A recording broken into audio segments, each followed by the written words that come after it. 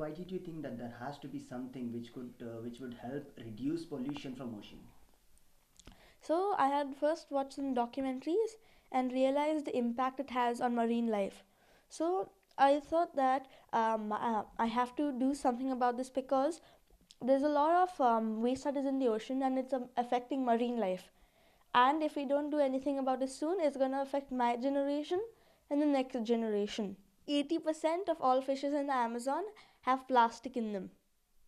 That's a lot, right? And 60% of all fishes, edible fishes in Hong Kong, also have plastic. And this is just recently.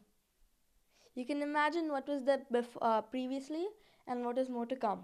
So it is basically a really huge ship which has saucers surrounding it, using centripetal force to suck in the waste and store it in the chamber. So the saucers, they use centripetal waste to suck in the waste, and it is then segregated between marine life, water, and the waste.